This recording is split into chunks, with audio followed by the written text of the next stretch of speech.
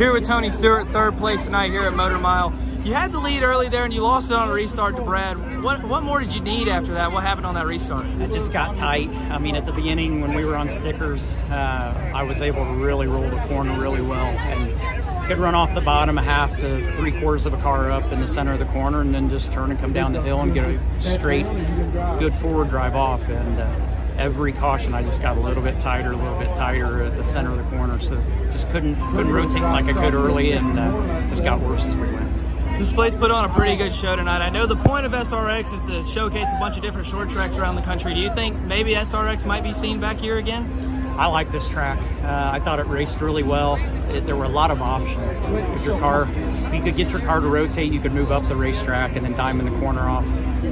When it got tight, you had to roll right around the bottom. So it gave you a lot of options, and had an awesome crowd here. Motor Mile's an awesome facility. The Hagen family do an awesome job here. Have built a great place. So it's cool to do this and get to race at my funny car driver's home track. But glad we got on the podium. Was hoping for a little better than that, but we got everything we could get. One more question. The aggression just seems to keep ramping up every year of this series. Tore up a bunch of cars again tonight.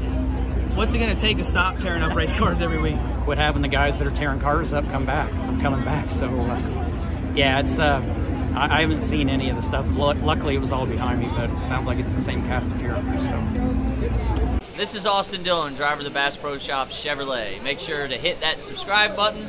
Also check out one of those 2 videos beside me. Visit frontstretch.com for more racing content.